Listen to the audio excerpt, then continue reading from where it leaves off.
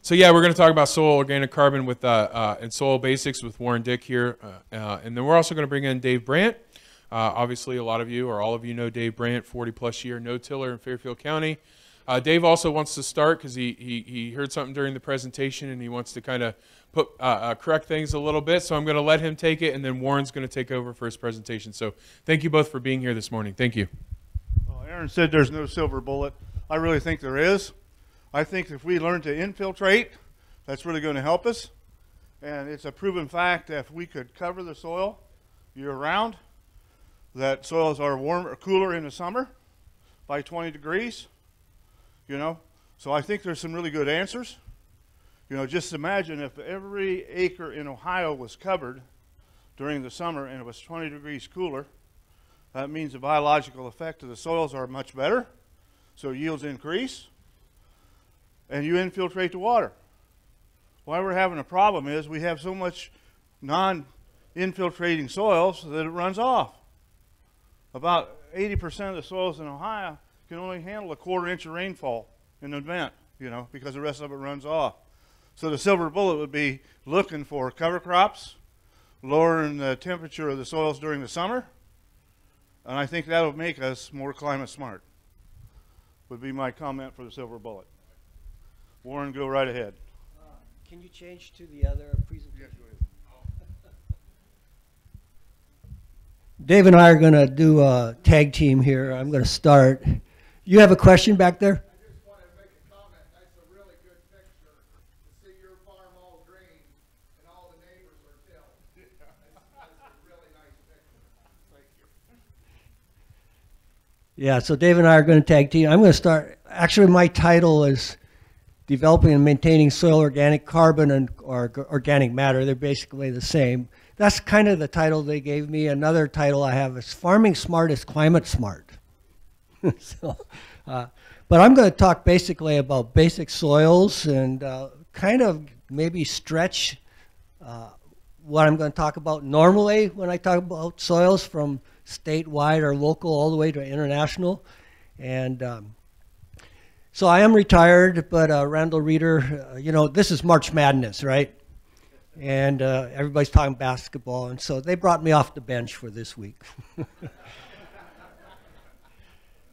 And, you know, I worked at Ohio State for almost 40 years, and I've seen a lot of students come and go through the years. And Ohio State students are really smart. I'm sure other students are too, but, you know, I don't know if this is a true story, but I heard it anyhow.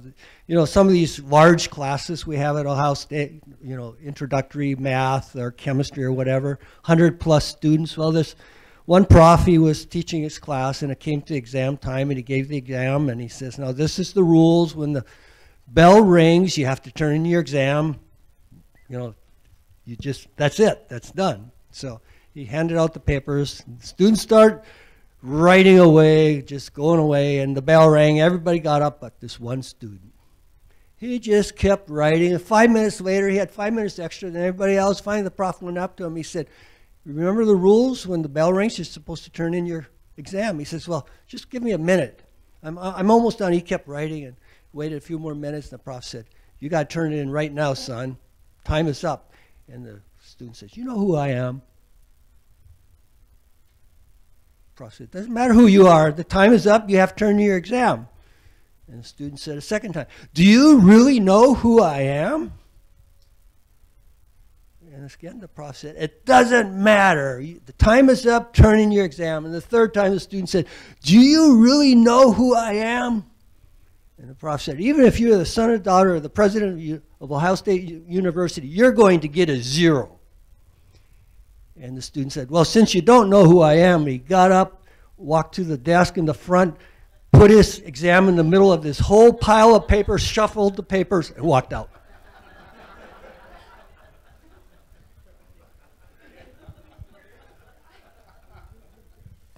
All right, let's get serious. You know, this is a quote I just got, March 1st, 2023, a no-tiller from Brazil. In the No-Till Insider Daily email. He said, if scientists in the multinational companies that produce agricultural products they can help farmers measure their carbon inputs and outputs with the goal of achieving a balance, it's quite possible to reach carbon zero agriculture. And you know, the saying is, you can't manage what you can't if you can't measure it. And so he's saying if we had some tools to help us manage our carbon, input and outputs, farmers could do a great job to get to zero carbon neutral farming agriculture. And I'm going to talk a little bit about carbon in soils. Oops, wrong way. So, defining agriculture, I'm going to start here. I got this slide from my chairman quite a number of years ago. It doesn't matter if you're in Ohio or in Ethiopia, where I have a Nun project. What farmers do basically at a very basic level is manage their systems to optimize the photosynthetic capture of the sun to make a crop, to make a product. That's really the most basic level of agriculture. And so everything that's done, the crops the varieties you choose, the fertilizers, the row spacing, the weed control, all that is to maximize photosynthetic capture in your crop. And of course, that's all about carbon, right? And farmers are integrators. I think probably some of you have heard Jerry Hatfield make this comment.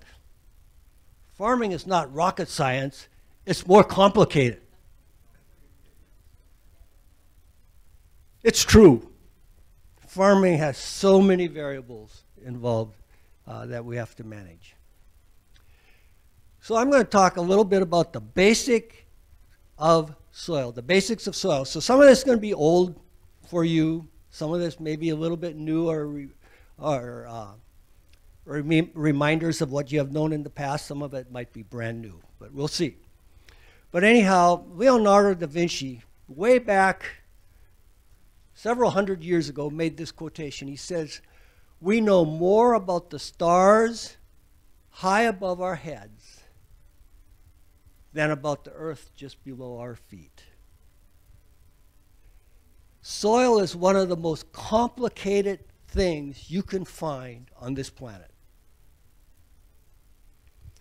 Wendell Berry, the great poet, agricultural poet, said, "The soil is the great connector of lives, the source and destination of all. It is the healer and restorer and resurrector by which diseases pass into health, age into youth, death into life. Without proper care for it, we can have no community, because without proper care for it, we can have no life." The importance of soil, and Aaron set me up really well for this talk. You did an excellent job of introduction. So what is soil? Again, very basic. It's the unconsolidated material on the surface of the earth. I've seen a demonstration of a person at the National Soil Science meetings. He took an apple. He would peel the apple. He said the peel is what we manage. All the rest of that apple is the core stuff that we really can't do much about. But we can manage that peel, that unconsolidated area. And it's the surface of the earth that has been subject by soil forming factors. What are those soil forming factors? How does our soil change? What causes it to form? So the soil forming factors are climate. We talked a lot about climate already this morning. Your soils change or are different in Arkansas than Ohio, although they might change to be the same. I don't know. The macro and microorganisms, your earthworms, your bacteria, your fungi, your topography, where you are on the landscape, on the top of a hill or down at the bottom in a swale. The time, soils develop over time. If you make a management change, that doesn't reflect immediately. It takes a little bit of time to see that change. And then parent material, and that's something you can't really do much about. You know, whether you develop your soil in a sand or alluvial material or a bog in organic soil. And soils, like people, come in all different types. And you can see different soil profiles. So soil is one of the most complex natural materials found in nature. This is just a rough rule of thumb, but roughly half of a soil is mineral or solid material, half is pore space. And you don't want all your pore space filled with water. That's a waterlogged soil. That's not healthy. And you don't want it all filled with just air because you need water to support plant growth. Mineral material is very important. Many of your nutrients come from the mineral, but also organic material, roughly 5%. That's, again, just a rule of thumb.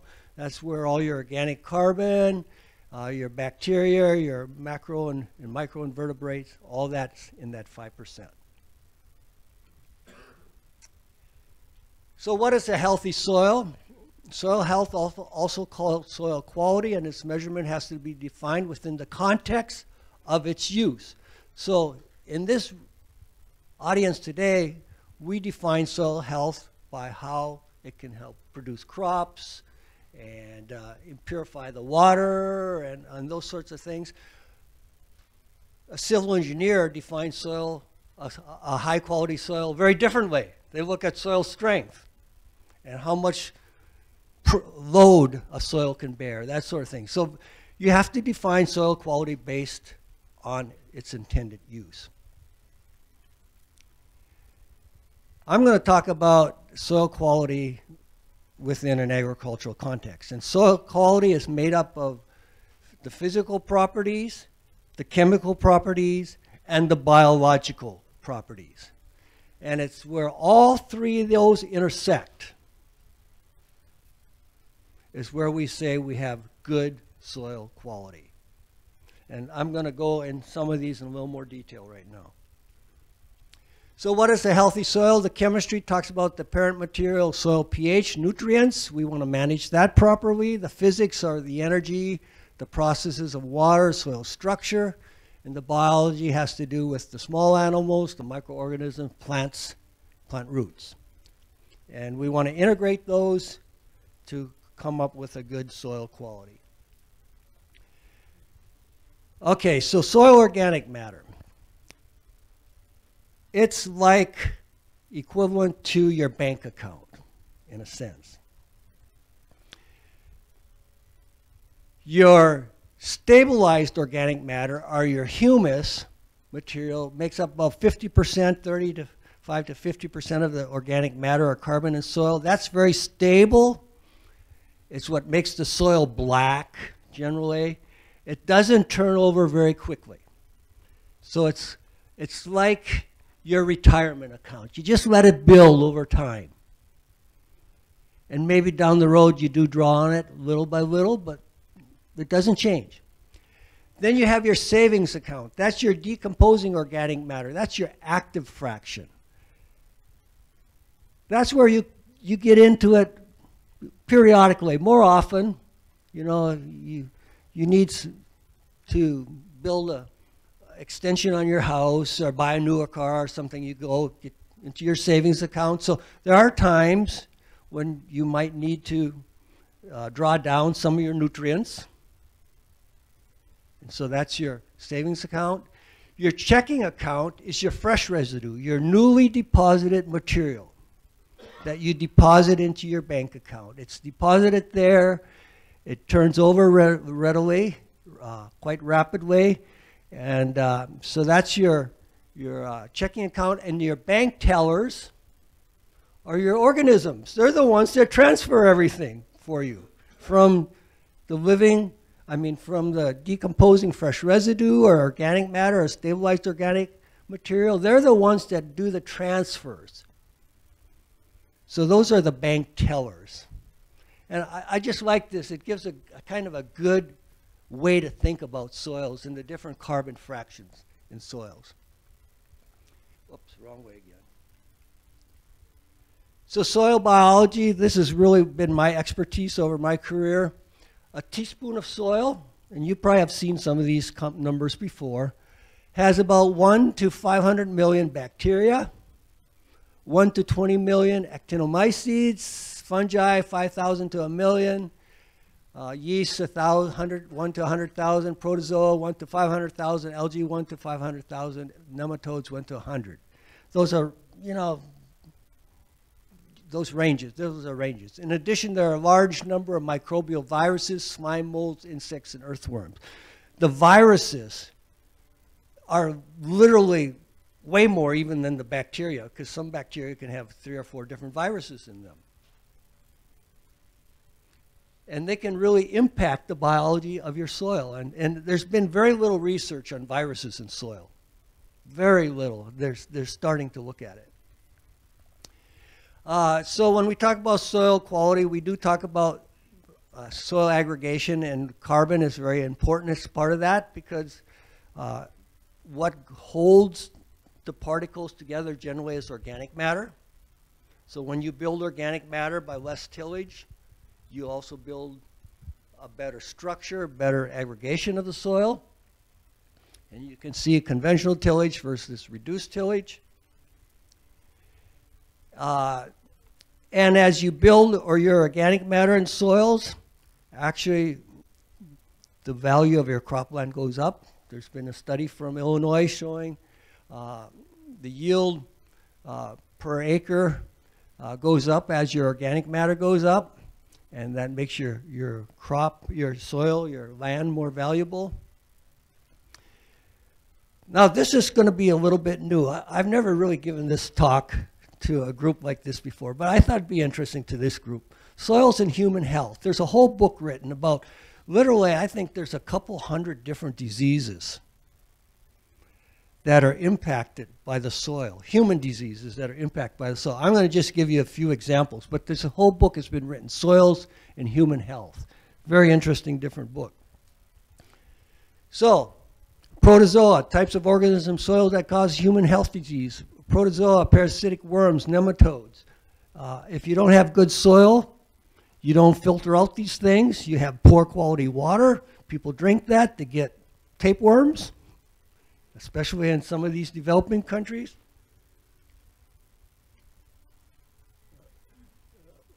It doesn't show, I don't think. This is a foot scale. So you can see that's a pretty long, healthy tapeworm. And many places in the world where they have poor soil quality, these are issues that they face.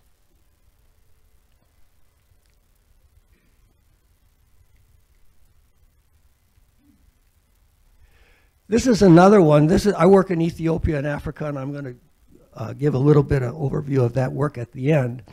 But they had a disease which kind of looks like elephantiasis, these very enlarged legs. And they couldn't figure out what was causing it. And they did all kinds of studies, but a missionary doctor, Ernest Price, was the one that solved it. And what it was, I should ask, anybody have any guess what was causing it? I won't, I'll just give it away. So in Ethiopia, they have a lot of volcanic soils, which are very glass-like. And they would go running around barefoot. And these little glassy particles would go through the skin of the feet into the lymph system, clog the lymph system so you couldn't circulate that lymph material, lymph fluid, and it would accumulate in the legs and the feet, causing this problem. So you know how he solved it? He started asking everybody to wear sandals, just from simple sandals made from old tires, thongs, and people started wearing the sandals and the disease went away. Soil has many, many impacts. These are probably more dramatic. Medicines from soil, kaopectate, if you ever have diarrhea. What is kaopectate? It's just clay. And eating soil can correct many nutritional balances. I always have told people, don't be so concerned about your kids eating dirt. It's healthy when your kids eat dirt. It really, really is. It helps their immunity system and balance some minerals and other things. Even birds know that. This is an example of a bird. Birds will eat soils to help their crop, to digest, but also for the mineral. And they're very picky about what types of soils they eat.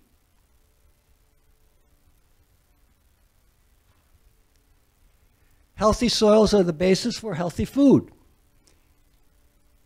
If you have a healthy soil, your food, your crops that you produce are going to be more nutritious. So for example, potatoes are good sources of potassium. And so if you have a good quality soil, your potatoes will be high in potassium, and that's very healthy for the heart. Plants grown in soil with sufficient nutrients are called nutrient dense. So this is an example of a leafy types of vegetables and roots. Now, one of the problems has been as we moved across the continent and began to do agriculture on the prairies and even the forest soils, we really decreased the organic matter content, organic carbon content, by about 50% or more. I have just seen, just the other day, it was, again, I think a no-till farmer put out a study, a little graph, that showed we're starting to reverse that just slightly because of conservation tillage and some of these other and cover crops. So, but the recovery is very slight at this point, but at least it's starting. So what causes, how do we create or build organic carbon in the soil? We have the capacity factors. These are the drivers of the fundamental soil processes, and these include humification. You take corn residue and the microbes and the earthworms and stuff, break it down to form humus. You have aggregation, which helps store the carbon, translocation from the surface downward through earthworms, and we have 60-some years of continuous no-tillage at Worcester, and we can see how that carbon profile is increasing over time, going down. Never been tilled, but the earthworms are doing it for us. Erosion, of course, you lose your carbon, leaching, and mineralization, the breaking down of the organic matter to CO2. These soil processes, in turn, are largely dictated by the management system. And that's what Aaron was talking about. He kept coming to management, management, management. That's what you can do.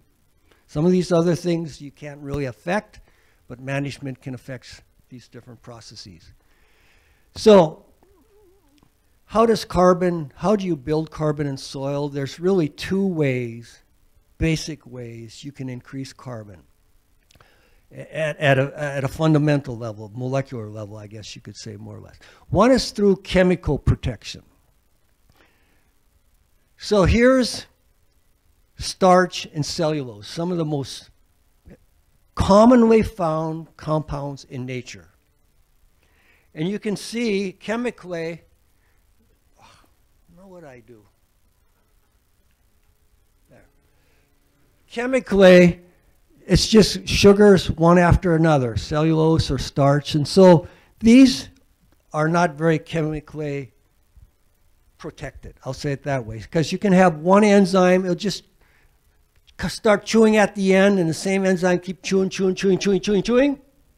Break it down very quickly. That's not what I would call chemically protected, but it does break down, and it will eventually form humus. But look at this. This is a theoretical humus molecule, one of the most complex molecules found in all of nature. A single enzyme starting to chew on that gets a little bit and all of a sudden finds a different type of chemical structure. I said, I don't know what to do with this.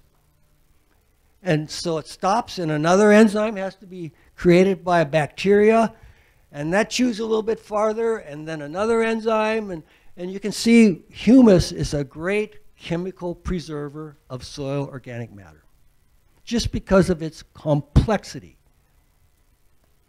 But we also have physical protection. Here's an aggregate, and they cut through the aggregate, so this is a surface that was exposed, and you can see some cracks and macropores and that sort of thing. And so what they did is they cut this whole aggregate into all these different slices, and they mapped it all out. And they found this. So on the left is all these macropores and spaces and channels and that sort of thing. But only a few of those go through the aggregate or transverse. And so you can have organic carbon situated, and I wish this, oh there, it's very faint. You could have organic carbon over here or over here, but it's not, there's no bacteria, there's nothing that can get to it. It's just physically protected because of the aggregate.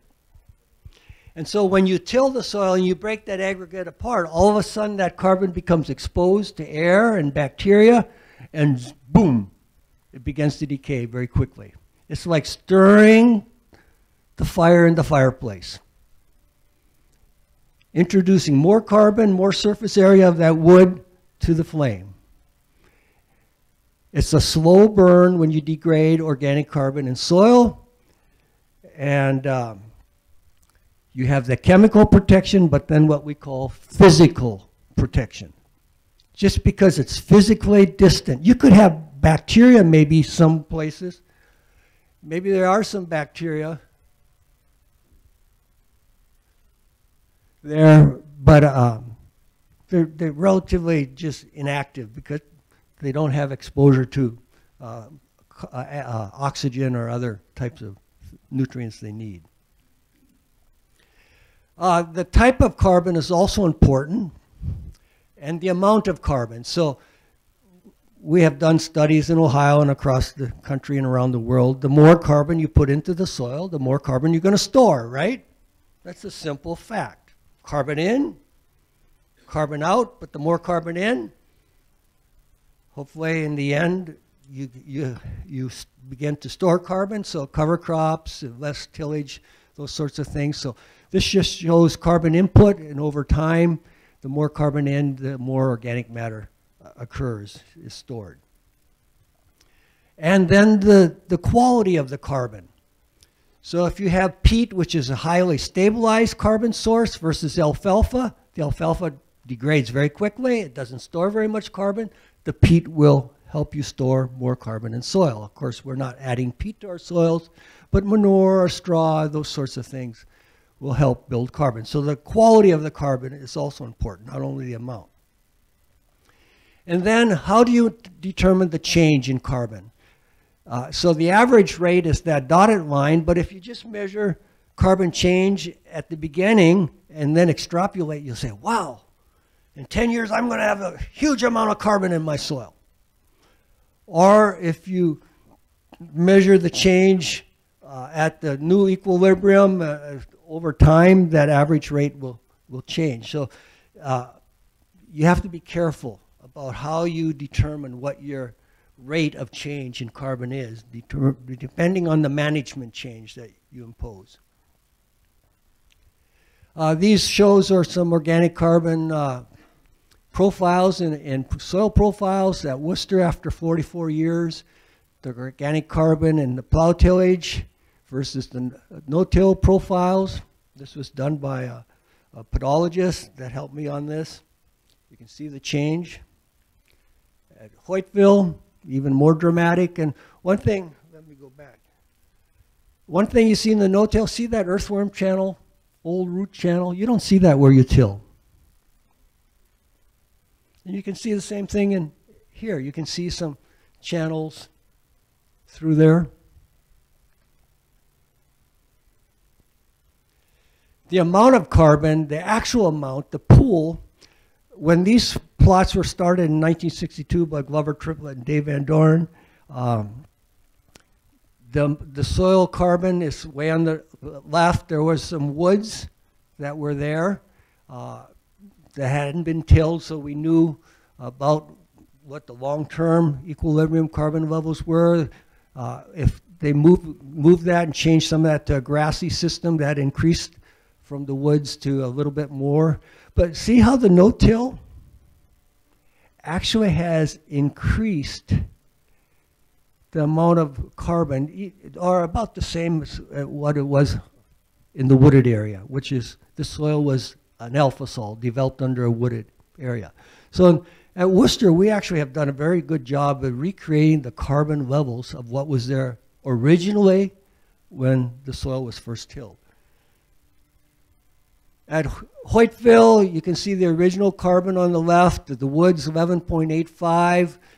We lost the carbon. It's been a little bit harder to build it back up in that soil, which is kind of counterintuitive because I thought the clay soils would build the carbon a little quicker, but that's not what we have seen.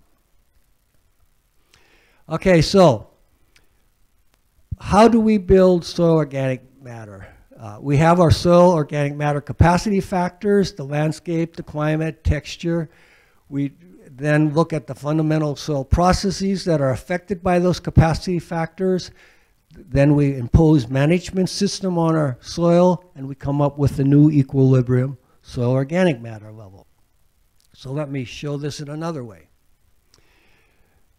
Okay, so this is where we start. We're at actual level. That's what we measure, let's say, today. If we impose or introduce soil organic matter protecting measures, like controlling erosion, less tillage, don't remove all the residues, we can move that towards what the potential value would be, which is on the top. But then if we look at other input factors like the residue quality that we have on our soils or in our crops, the net primary productivity, that's how much carbon is captured through photosynthesis in the crop, we can go to what's attainable with that management system.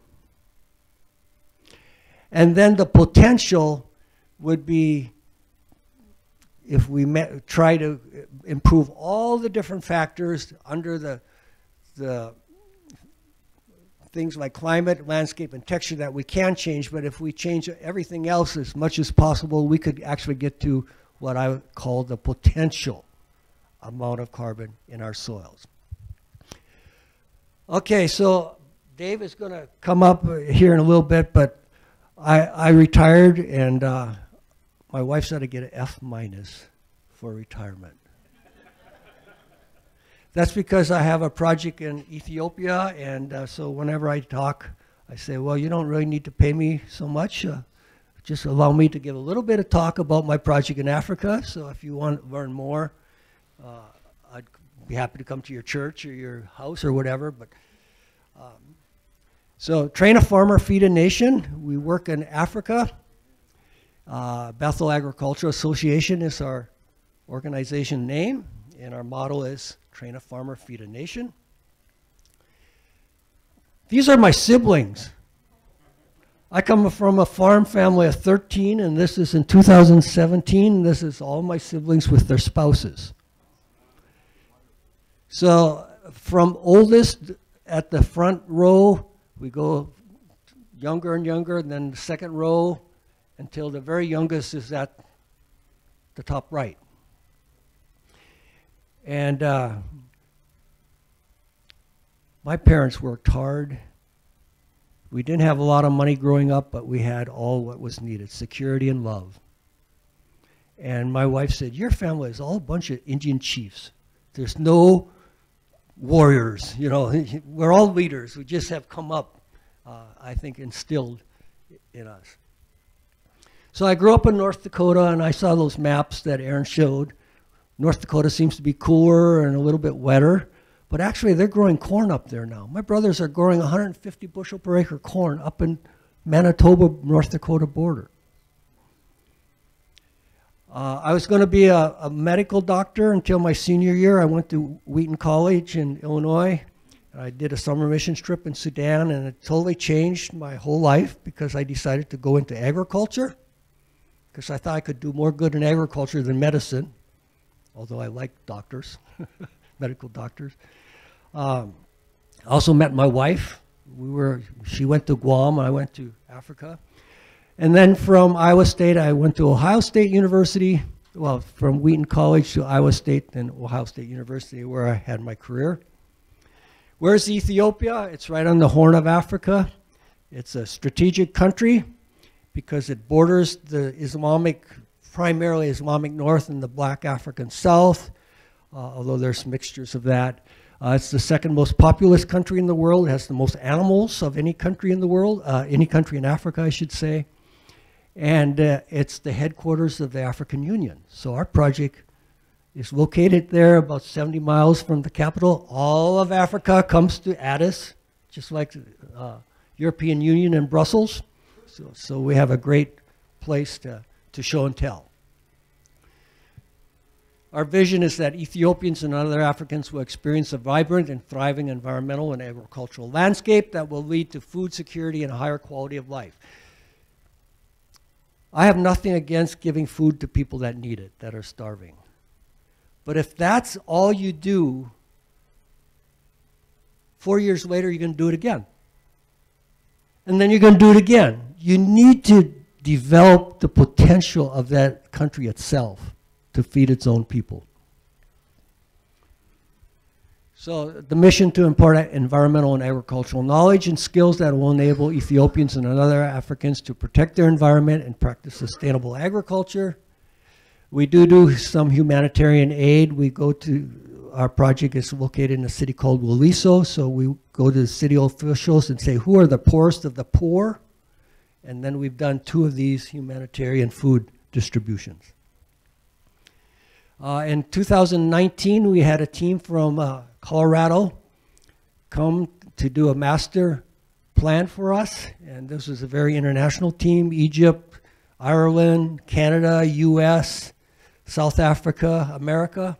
Engineers, architects came in, spent the whole week, did a master plan. So they came up with some drawings for us. And so we just are starting our first buildings. We asked the people, I think I have 2 more slides.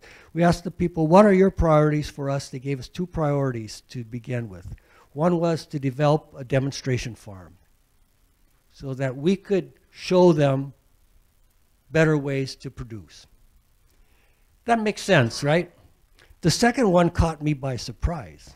They said, we want you to create an analytical chemistry lab. I think, you know, where did these farmers get that? Did somebody tell them? But the reason they said that, it says, we are farming blind. We don't know what the pH of our soil is. When we buy a bag of fertilizer, we don't know if we should put it on the whole field or part of the field.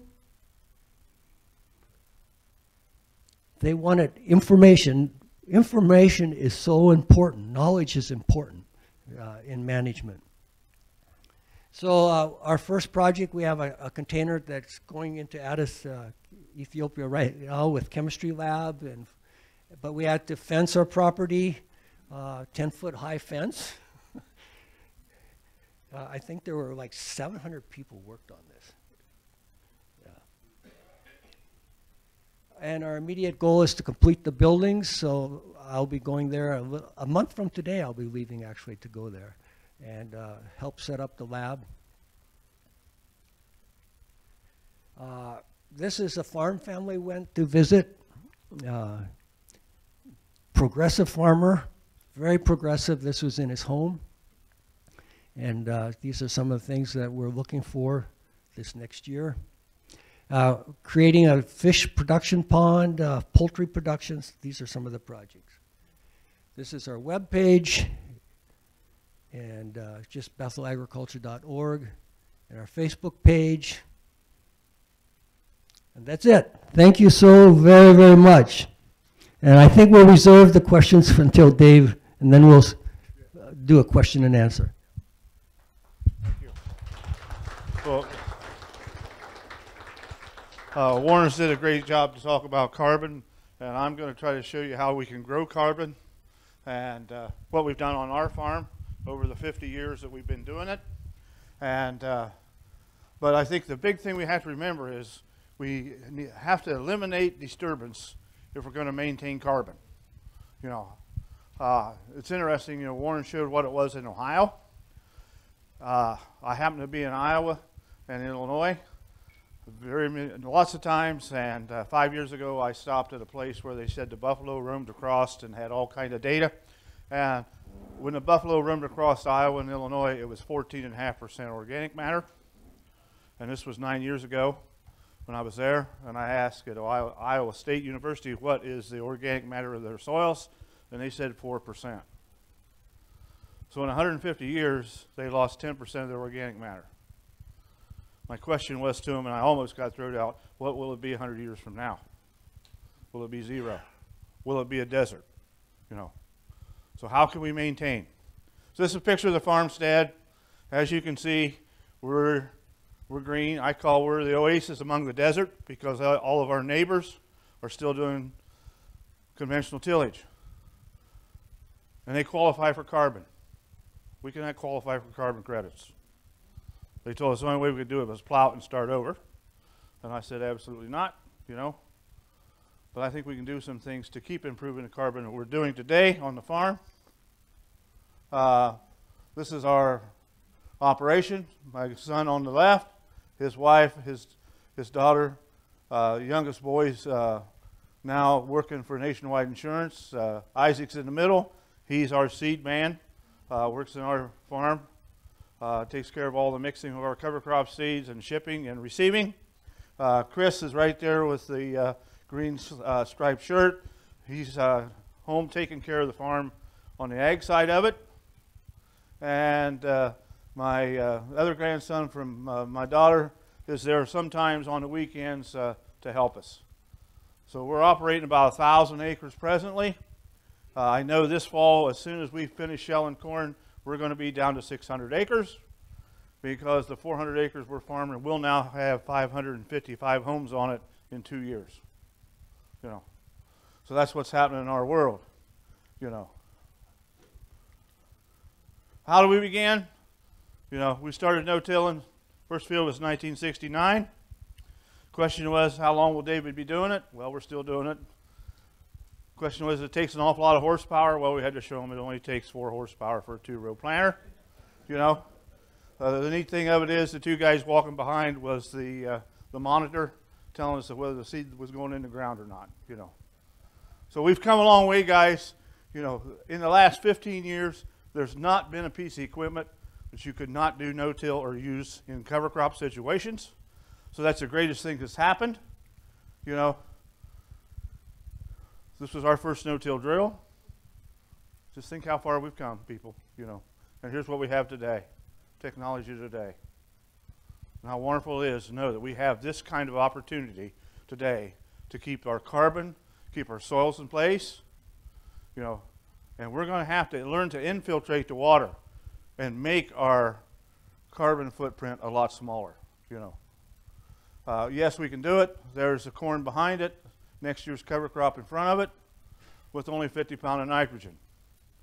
Why do I say that? 76% of the atmosphere is nitrogen. Why aren't we capturing some of it? Why aren't we figuring out how to utilize that instead of paying $1 a pound for it at the retail sales place? You know, as we capture the nitrogen, we can also keep it in the soil. You know, we begin by capturing nitrogen early in the years with cover crops. With winter peas, worked really well.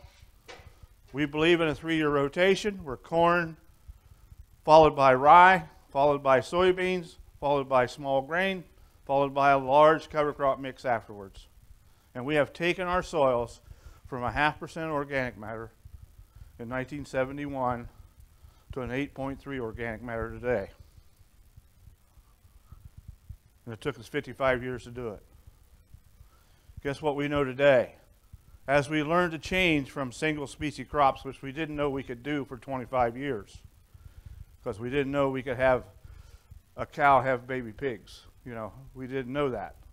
We can't do that yet, but yet we can put 10 different species in the field and make it work better. And that's when we turned the tables for us. We started using multiple species. We could change the organic matter we put in the soil. You know, we'll talk more about that. What we look at is root systems.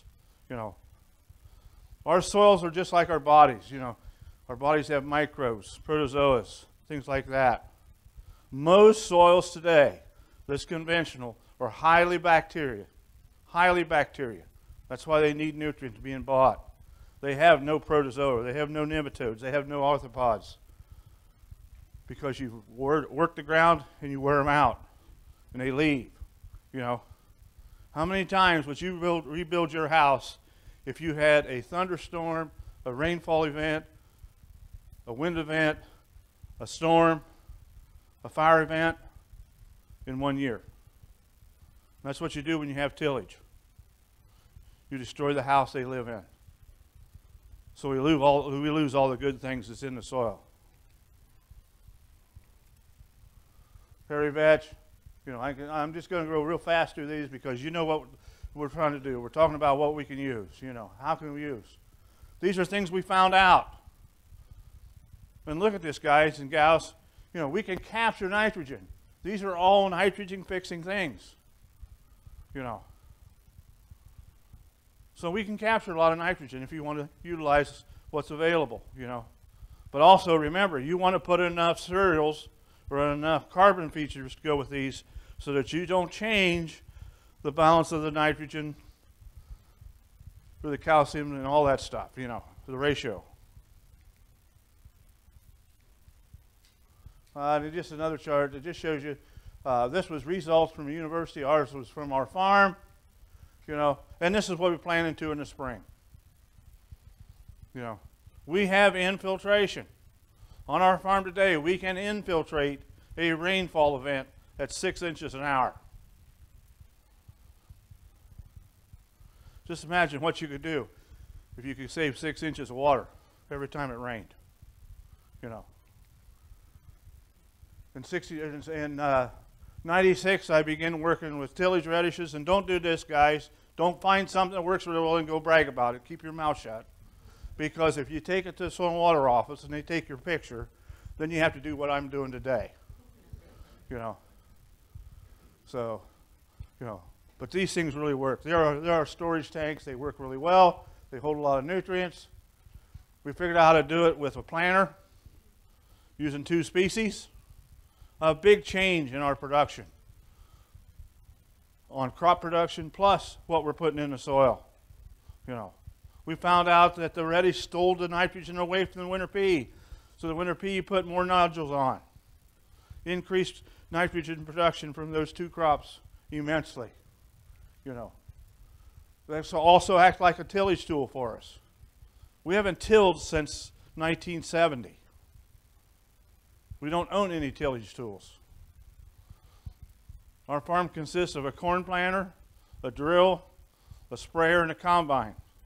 Lots of wagons because we don't have semis, and 2 or 3 big tractors to pull them big wagons. You know, but we don't have any tillage tools. Dr. Rafiq Islam did the work. This is a 5-year study. This, in addition to what he found after we took the soil samples, after we planted these peas and radishes. This was an addition to what we found in the field. If we can do that on our farm, we don't need to buy too much fertilizer from a retail store. You know, I believe in rotations. We've got to have this carbon there to help protect the soil. You know, it really works well for us. And this is what we're after today. We want species that does everything for us. We want things that flower, that brings beneficial insects. As we get things that flower, we can cut down on the insecticide and fungicide, the seed corn treatment we need. We've been 7 years with naked seeds. We've not used a fungicide or insecticide for 16 years. You know. If you want to build carbon, look at your big grasses. Do them after wheat. If we can grow 24,000 pounds of green biomass on my farm, give Dave Brandt 1% organic matter 6 inches deep in the soil that 1 year. 1% organic matter change in your soil means you have additional 60 pounds of nitrogen available next year's crop. You can hold 27,560 gallon more water. Imagine what that means in August when it hadn't rained for 3 weeks. You know. We have to infiltrate it to keep it. We need the cover crops there to do that. You know. Some years it works great. You know. Green farming has been fun. It takes a lot more management, But if you have a good year like this, it's easy. You just use a planter, you roll it down, no herbicides, no fertilizer, and you get a corn yield. You know, or a bean yield. Next year, I'm totally different. Management strategy is totally different in 18. Why? Cover crop didn't get big enough. We couldn't roll it. It didn't get big enough to set enough nitrogen in the soil. So we had to buy some. We had to put some chemical on. You have to be flexible. You know, anybody can do corn and beans conventional if you're going to put all the fertilizer, all the nitrogen, all the fungicides, all the insecticides, and all you got to worry about if it rains. And some guys don't even worry about that because they got irrigation. You know. There's what it looks like with a planter. Grandson came back to the farm 5 years ago from the city. And we got him going, and we went out to lunch one day, and he come back, and he says, Grandpa, he says, everybody's got a green planter, and he says, you got a red one. And I says, well, Chris, if we went to lunch and come back and we had a green planter and a cover crop grew, we couldn't find it. You know? Couldn't find it. Just imagine having this much green biomass on the surface, protecting the soil, holding a raindrop back as it comes. Look how much fun this is. You know? There's no dust on the planter. You know, look how clean the equipment looks. Fuel consumption's down by 17% versus conventional tillage. You know, combine rolls easier when you're shelling corn or cutting beans. Another time to save a few bucks in the fuel. You know. As you can see, if you look over the top of the cab, you can see the marker armor work. Grandson now has been on the farm for 5 years. Guess what? That tractor has guidance because he couldn't figure out how to go without markers. You know, I didn't have a problem. I just always planted. Got up on top of the cab, looked around. If all the rye was leaning over, I did a pretty good job. You know, if it wasn't, you went and made it lean over. You know. Here's what we're talking about. You know, we talked about how we can change climate. I think I can change the climate if everybody had cover crop in a large enough area. Why do I say that? I used to be 17 miles from the city of Columbus. Now we're 7. Guess what's happening on our farm the last 2 years? Our normal rainfall till 2 years ago was 35 inches a year. The last 2 years has been 74 inches. Guess what? It rains a mile in front of my house, rains 2 miles east of us and quits. The last 2 years, 3 miles east of us, they've had dry weather and had problems in August because the corn dries up. I think the city of Columbus made a mini climate and it's affecting us. If they can do it, I can do it by keeping the soil 20 degrees cooler, having a better chance to grow the crops. And look at the conventional field. The soil's cracked open, there's crust on it, and only infiltrating a 1/4 inch an hour when it rains. Warren already told us, or we was told this morning with the first speaker, that we're getting larger rainfall events. 1 inch, 2 inch, 3 inches in 20 minutes. We had a 5.5 inch rainfall event in an hour on our farm this year. We have a flume. We have 2 flumes. We have one on a tile. We have one on a surface water inlet. A 45-acre surface water inlet got no water through the flume on a 5.5 inch rainfall event in 2 hours. 0 water. What does that mean? We're infiltrating it, hanging on to it. You know. I pushed the wrong button. There's what we can get. To me, this means that we're doing it right. We got armor on the soil. We got a crop coming through it. And it looks dark green. You know, we're not pushing 300 bushel corn. We're pushing 175 to 190. But we're happy with that. We got lots of return on our investment, you know. Cost-wise, here we are. All I'm going to tell you is this is 2023. Just multiply those figures times 3. Doesn't matter whether it was 18 or 2023. We're still going to make some money. You know, the input cost was $334. It took 107 bushel of corn to break even. We made 192. Not too bad. You take that times 3 now, you know that's $600, $700, $800 an acre return on investment. Pretty decent. How do we know what we do? We've learned to use tools of the trade. SPAD meter. What we're doing is look at chlorophyll in the leaf. To me, it's a direct correlation to how much nitrogen is in the soil. On Dave Brandt's farm, if that meter says 42 parts per million, we know we got enough nitrogen. If it says 41 or 39, we're going to put some on. We're not going to test that corn to see if it'll work. We're going to put a little bit on, make it work, you know. Other tools we can use. This is a chlorophyll stick. You put it, or a SPAD meter like, stick it in the ground. It collects, it actually tells you how much carbon dioxide is leaving in the soil. Another direct correlation of how my microbes are eating the bacteria, giving off enzymes or nutrients for the corn crop.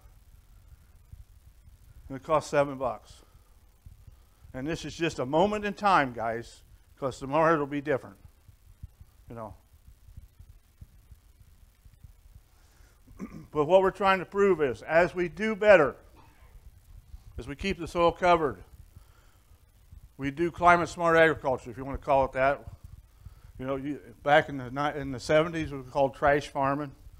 In the 80s, we were the ugly farmer. In the 90s, we're sustainable. You know, now we're going to be climate smart. But anyhow, look at the protein without fertilizer in our corn.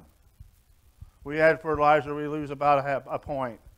We go full rate of my agronomy guy, and I pay my agronomist to talk to me. We have a lot of fun together. I pay him $5 an acre, not 7. He's not worth 7 to me, you know. And I don't listen to him, but I just have a lot of fun, you know. But he keeps telling me we got to keep putting more fertilizer on, David. You know, he's selling it, so he wants to make some money too. And I said, well, let's try it. So here's what happened. We went full rate, which he would recommend for a conventional farmer, and we lost a whole point and a half of protein. We go to our conventional neighbors, they're 5% corn. If you're a livestock person, which one of these corns do you want to feed? You know?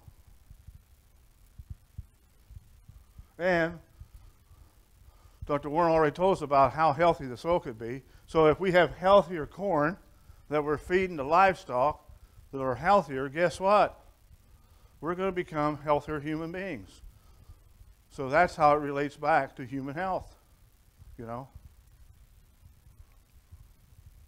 Well, this is some plot work we did, just to give you an idea. Look at the protein readings in some of this corn.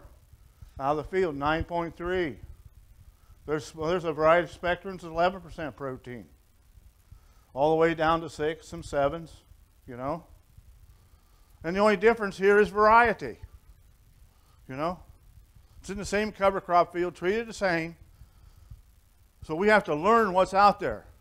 There's not a company today selling you seed corn that's growing and telling you what it's going to do in a cover crop situation, you know.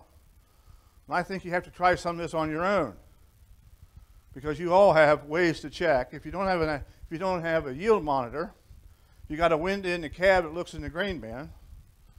Just put a mark on it and go to the next variety and see what happens. It may be significantly less or significantly better. But today we have yield monitors to tell us what's going on. The big thing I wanted to show you in this, and this is too busy, I shouldn't even show this to you, but if we go up here in 2018 and we look at these two varieties right here, 111-day varieties from the same company. One's a racehorse, one's a workhorse. One variety returned $57 an acre, the other returned $229.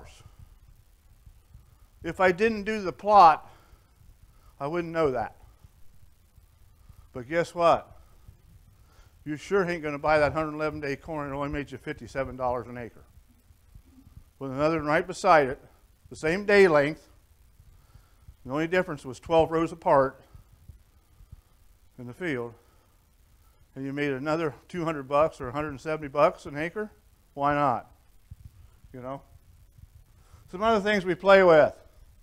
You know, we got a split load planter. A lot of guys has got them. We plant corn, we plant soybeans, we plant small grains, we plant our cover crop with it. Gets used about 6 months out of the year instead of 3 days. Yes, it wears out. We've never wore out the frame. You know, we wore out a lot of bolts and a lot of disc blades. We never wore out the frame. So we decided, well, you know, let's try some soybeans between corn. Guess what? Soybeans a nitrogen fixer. Put about 50 or 60 pounds of benefit to the corn crop. Why not? You know? Come on. There it is a little later on. You know. Didn't do too bad. Here was the plot information. Working with the BOAG class. Soybeans in the top with no nitrogen. 4 different varieties. About 175, 180 bushel per acre average. Moved down, plant the same varieties, same field, put on 140 units of nitrogen, and look at the yield loss. I don't know why. Haven't figured out why, other than maybe we got too much salt from the urea. I don't know. Doing a lot of other things. Planting wheat in 2 15-inch or 2 7-inch rows, skipping 2 7-inch rows, coming back in the spring, planting soybeans. There they are. That would be our 15-inch planter. That's 15-inch wheat. Come back in the spring. Set the drawbar over as far as it go to the right or left. Drive on the same wheel tracks. Plant the soybeans. 62 bushel wheat, 54 bushel beans. Do the math. Do the math. Other things we're trying. Everybody around us does double crop beans. Probably average 25, 30 bushel overall year averages. Last year they were better. We had guys bragging about 45 bushel double crop beans. They're making some money, but they're also spending a lot of money for fertilizer the next year. So this is a 10-way species we put in, and we put grain sorghum. Only thing David forgot, I put winter peas with that, and the winter peas crawled up on the grain sorghum. So when we harvested grain sorghum, we was getting a hell of a lot of green peas too, you know. But we ended up with 950 pounds of grain sorghum. Had about 10,000 bushel of it. Gran says, Grandpa, what are we going to do with this? And he says, there's no market. I says, get on the internet. Somewhere he found a bird feed industry in Toledo that paid 70 cents a pound. 700 pounds the acre, 70 cents a pound. Just as good as double crop bean, and still had a cover crop protecting my soils. Still doing what I wanted it to do. You know. Some years it works, some years frost too soon. You know. Been well known.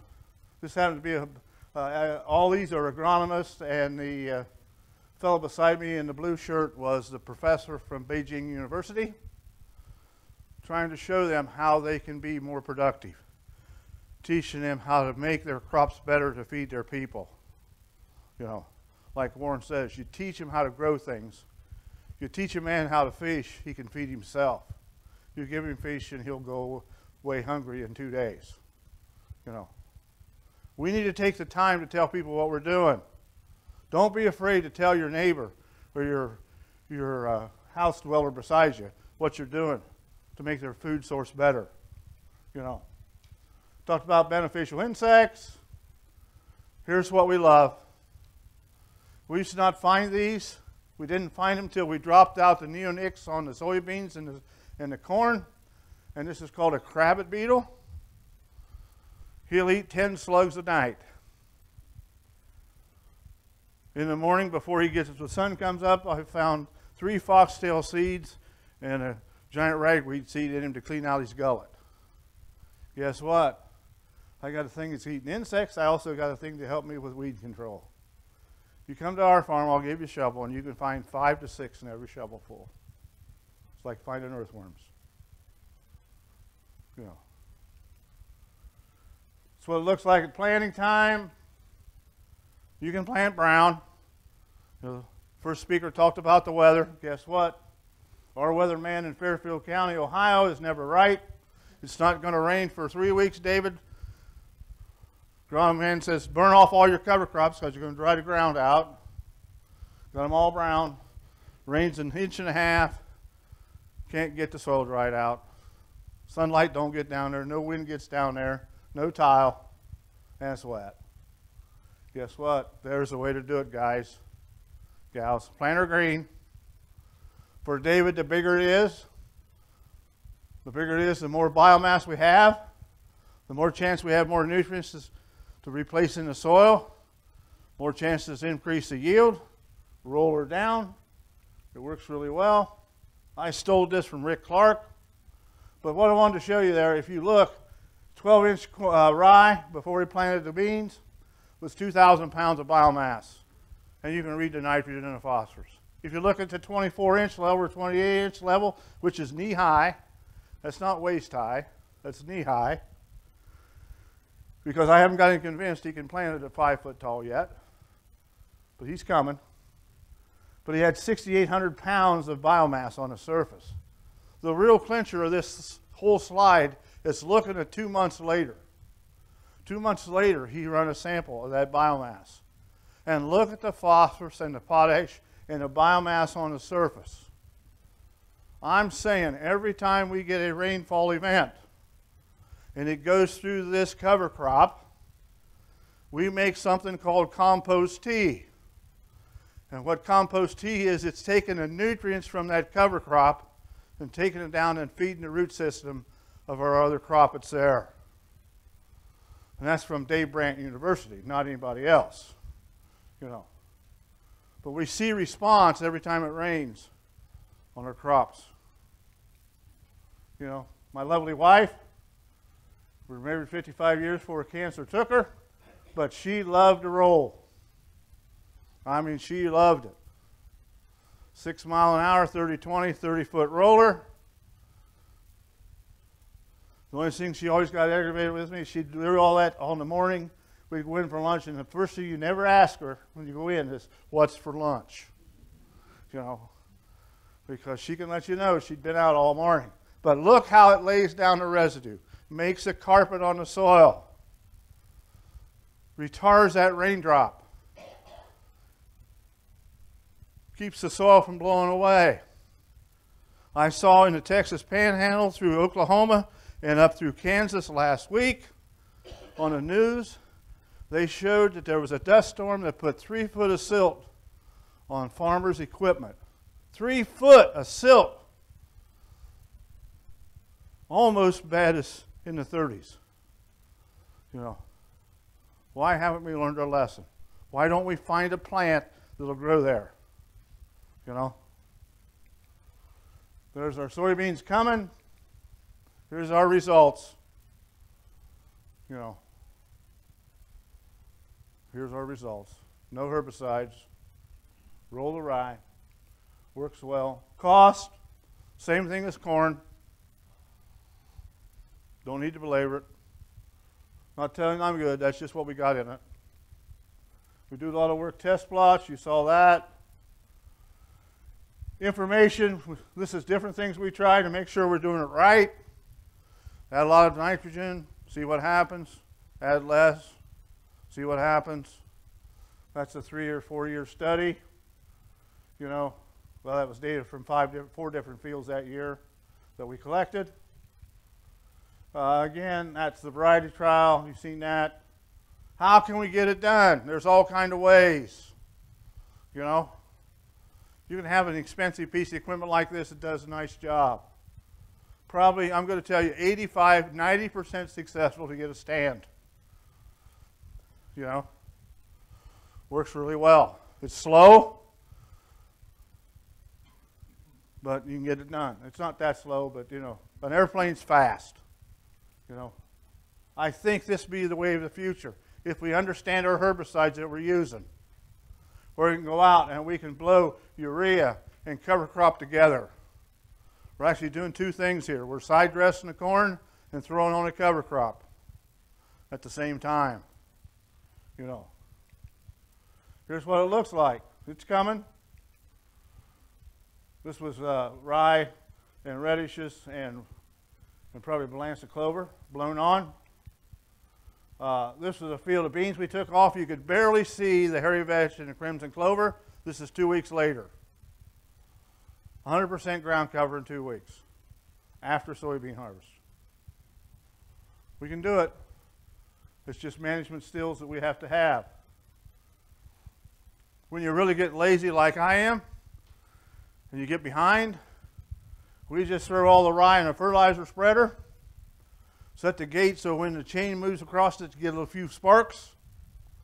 That'll put on 60 pounds, run 7 miles an hour, get a hell of a lot done in a day.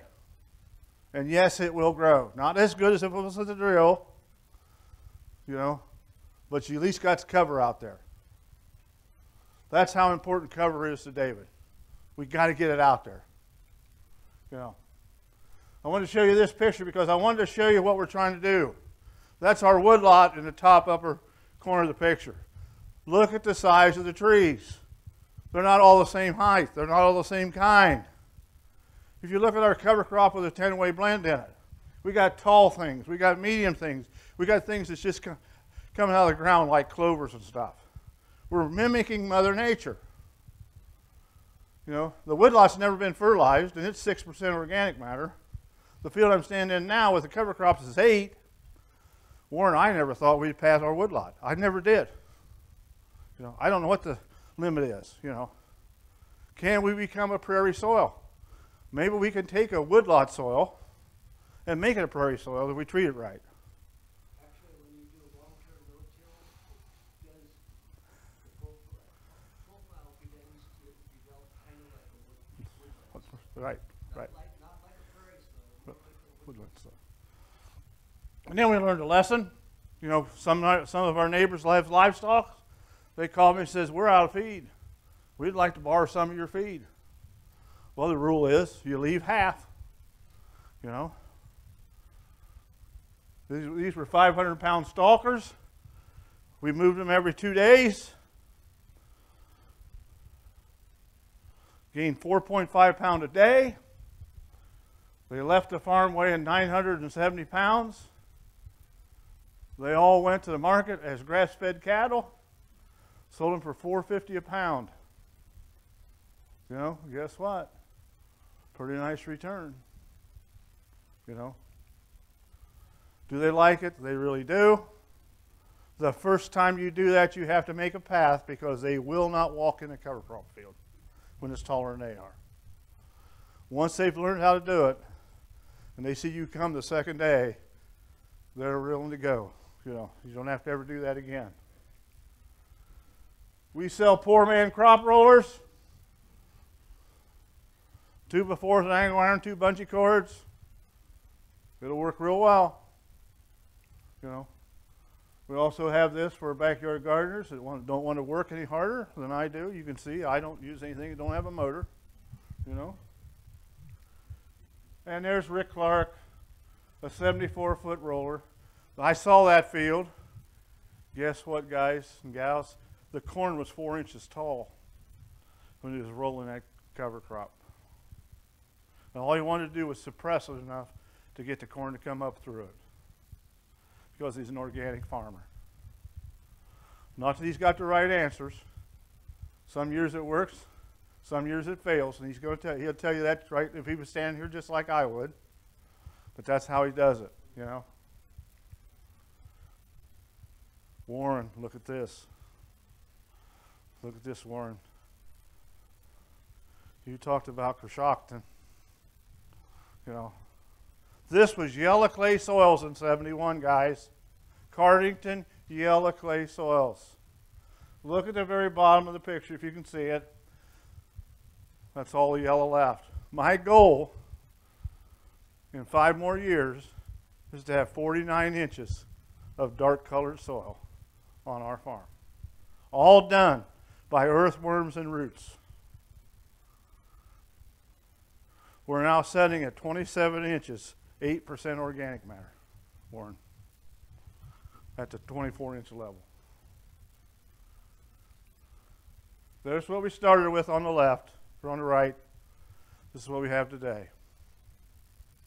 We can do it. It takes management, it takes time, it takes understanding, and it takes failure. We've probably had 1,000 failures and 6 successes, you know. But you have to learn to manage around those. You have to be determined, just like you're determined on your conventional stuff, you know.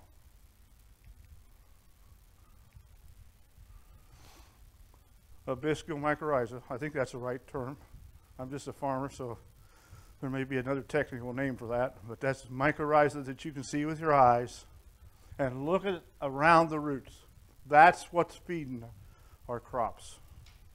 It's not the little pellet of fertilizer that you buy at the store. No, that has to be broken down by the soil to make that plant useless. This we have on our farm. We talked about clean water. Clean water on the left, neighbors on the right, or vice versa, sorry. Those are neighbors, 80-acre field, 2.5-inch rainfall event in May. Same day, he was across the road, this is ours, 80 acres above it. Look at the difference in the flow, guys. You know, do you want that? Do you want your organic matter leaving? 3.5 ton of soil loss in that event. He lost $62 worth of nutrients per acre just by soil loss.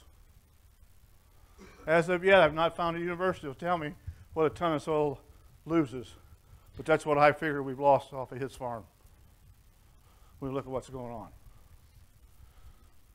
Water's fairly clean, maybe just a little cloudy, you know. We were fortunate enough that our farm was where they kicked off the soil health movement. This happens to be the Chief White. That's where he came to learn and do things. And we have really worked hard with NRCS. We do lots of innovative things. I have 27 landlords less than 5 acres. So we're now doing a lot of farm-to-table things. So this is my precision planter. You can see it's got a fluted coulter, it's got a seed coulter, it's got a press wheel. There's a red mark on that press wheel. The seed box is that 55-gallon bucket between the man's legs with the funnel. When he sees the red mark, he throws 2 seeds in the plot. Down the funnel it goes. He's bitching at 10 o'clock, so I give him air conditioning.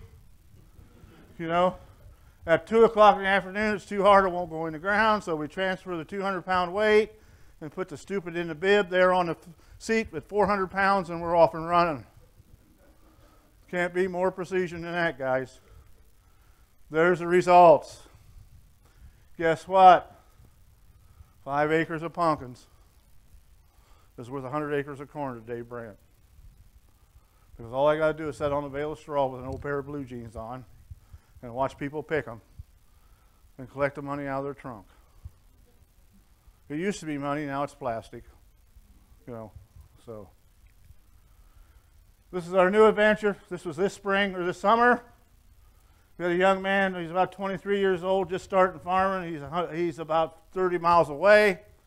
He called me, he says, I got 200 cows, I got 270 ewes. He says, we're out of feed. Can I rent your cover crops? I said, don't have any fence. He said, I'll build a fence. So we put 270 ewes on 2 acres. We moved them every other day. I didn't, he did. Interesting thing, we put rams with them after they were there for 45 days. He took them home, pregnant tested all of them, 100% had lambs in them.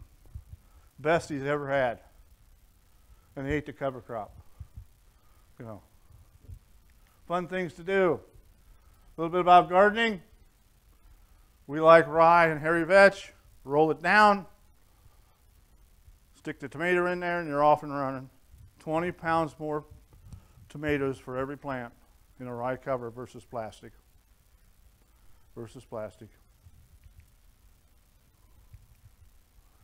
We're in the milling business, so now we're milling corn and soy or wheat and doing 5 and 10 and 15 pound sales over the internet.